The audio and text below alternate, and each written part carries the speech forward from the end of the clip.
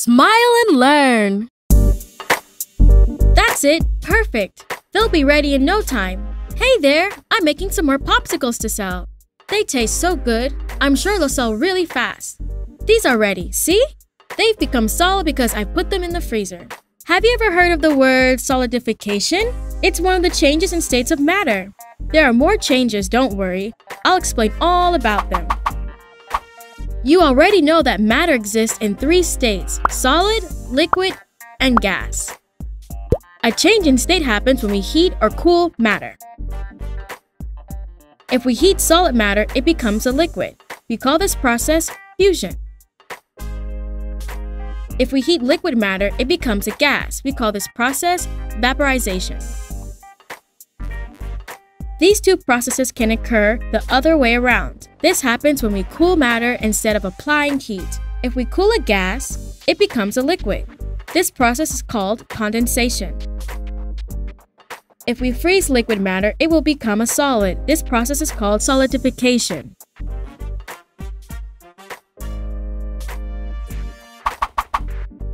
Oh no! The popsicles have melted! I completely forgot about them. Do you remember how we call the change from solid to liquid? Fusion! When a solid becomes a liquid, it's called fusion. When the temperature of a solid rises, the particles that make up matter start detaching from one another and move more freely. See? Liquid turns into gas when heated. Do you remember how we call this process? When a liquid becomes gas, it's called vaporization. When a liquid is heated, the bonds among the particles that make up matter become more loose, so particles move around freely. What if I cover this pot? What do you think might happen? Water vapor cools as it reaches the lid, and its state changes from gaseous to liquid.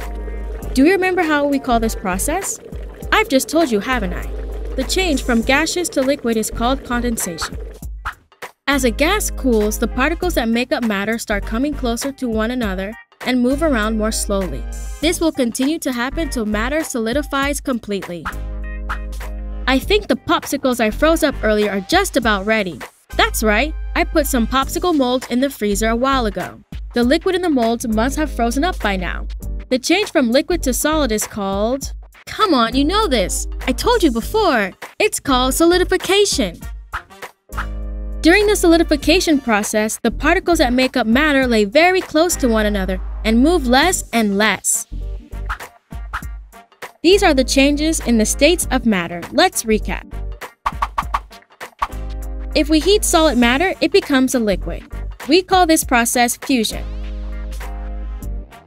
If we heat liquid matter, it becomes a gas. We call this process vaporization. These 2 processes can occur the other way around. That happens when we cool matter instead of applying heat. If we cool a gas, it becomes a liquid. This process is called condensation.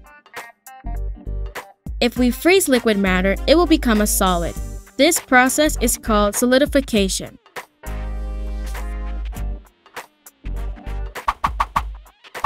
Now you know all about the changes in states of matter. I hope you find what you've learned useful in class. I have to go. Look at all those people lining up for popsicles. See you around!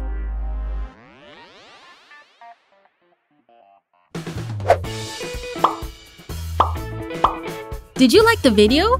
We have so many more! Subscribe by clicking on the seal.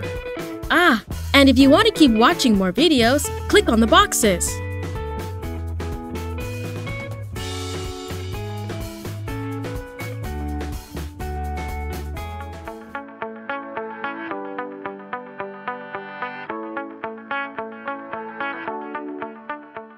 This inquiry helps you prepare the Observe Matter activity.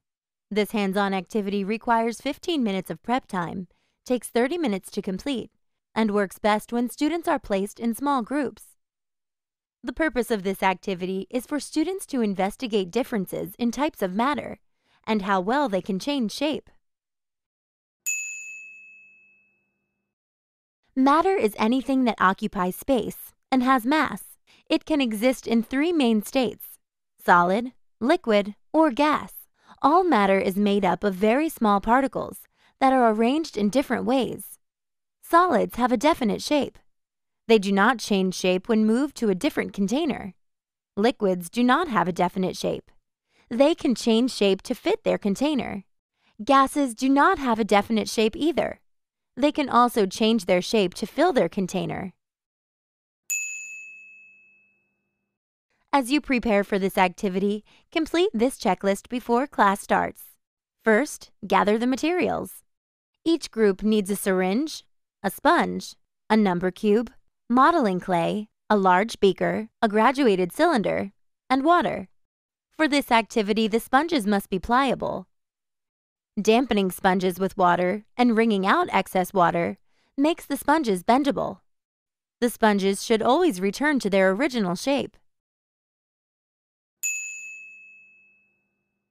To help ensure a smooth activity, include this topic in your pre-activity discussion with your class. Students visit 3 different stations during this activity. At Station 1, students use a syringe to investigate the properties of air. Model how to operate the syringe. The Inquiry Rewind student video demonstrates this. Consider showing that portion of the video to your class.